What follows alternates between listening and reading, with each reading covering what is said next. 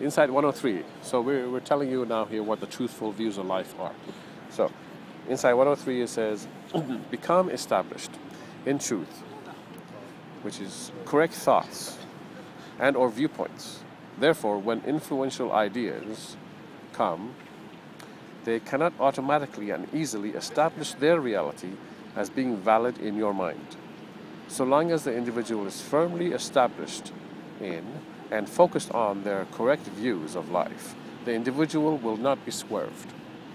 It is essential that the viewpoints not be purposefully limited, because the person could be lying to him or herself, and this would not be an honest introspection into life. All right.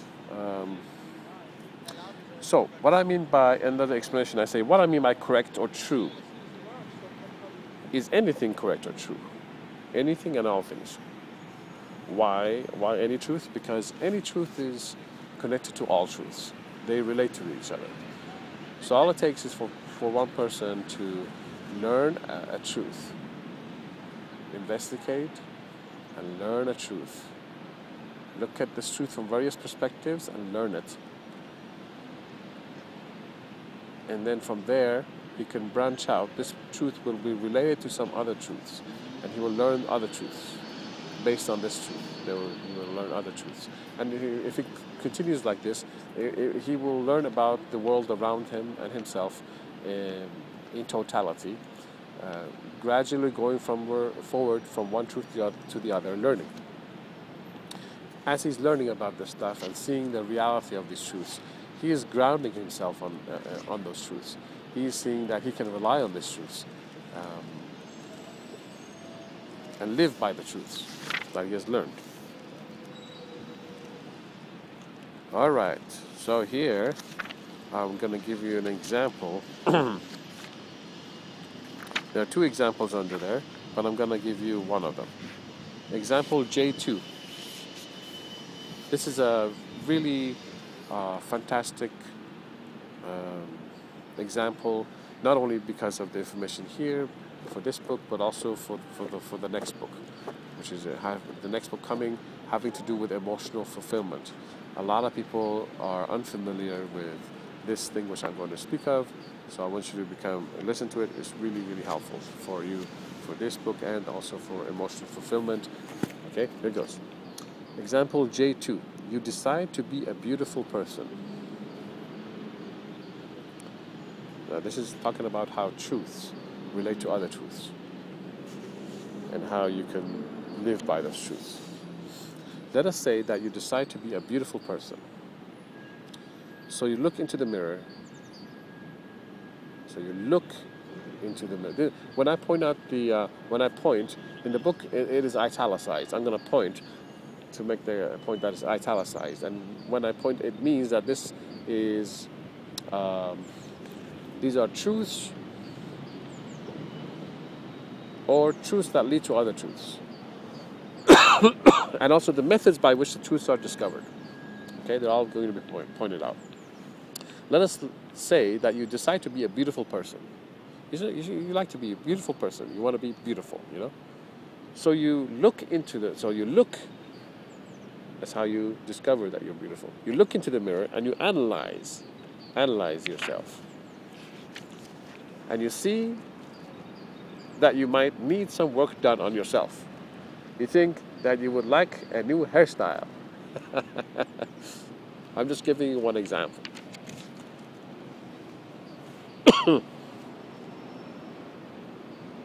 But then you think again and say, well, even though the hairstyle will be good, hair is dead material anyway.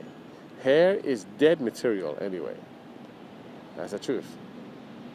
You can go to the hairstylist or work on your hair, but your facial skin needs to look more beautiful. Your facial skin needs to look more beautiful.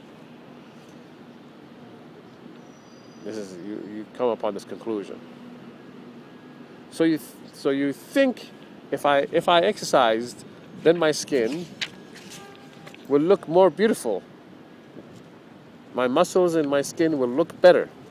But with exercise, you know you have to eat good too. Plus the good food like fruits and vegetables and the right amount of protein, you know, from vegetable sources you can get them, will make your skin look, really healthy. Will make your skin really healthy. So now you have included exercise and correct eating. Also, you notice that your entire body needs to be healthy. Not just this, but your entire body, you notice. How do you make the connection between this and the entire body? It's connected. This is connected to this.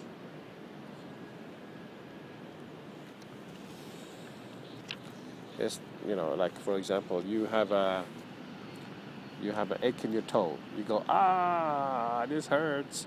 So what does the toe have got to do with you making an expression on your face? That's all related. You have an infection somewhere in your body, on your finger, it might spread to the other parts. They're all related. So anyway.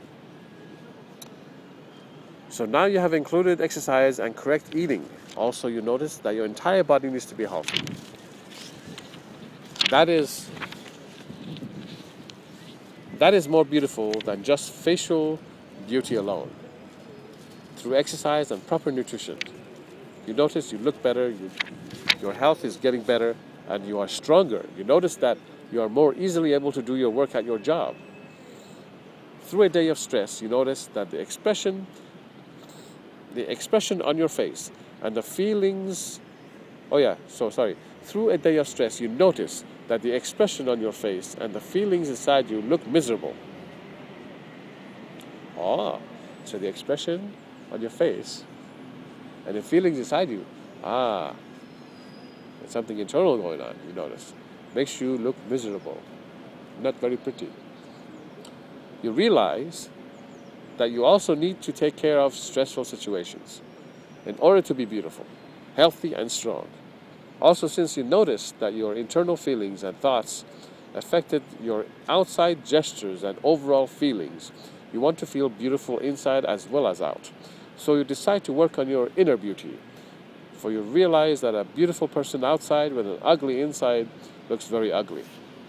Small example of that is, what is, a beautiful inside I wanted to mention. Well,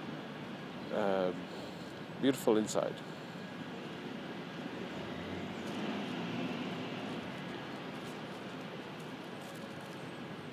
Beautiful outside, beautiful inside. Beautiful outside, we relate it to being healthy, right? Outside means healthy. Beautiful inside, also healthy. Beautiful inside. Beautiful inside means to be inside, having qualities, ways of thinking, behaviors, thoughts, feelings, everything that is internal, the way of thinking and feeling, that is harmonious, healthy, harmonious, positive.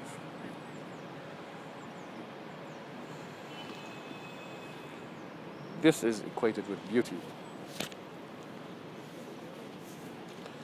What is like when you spend time with a friend, right? Now, if it's a good friend and you genuinely love interacting with him or her, the time you spend with them is beautiful, right? Because of their personality. Their personality is just, you enjoy their beautiful personality, you know. Right, see? So their personality is agreeable. It's got numerous traits of positivity, you know, in so many ways.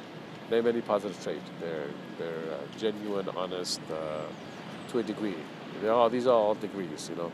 We don't know how deeply they are honest, and all the other positive qualities until they're tested actually in actual life. So we're going to go with degrees. So they're honest to a degree, they're playful to a degree, they listen to a degree, they like to have fun with you in a degree, they respect you to a degree, and so all these qualities and much more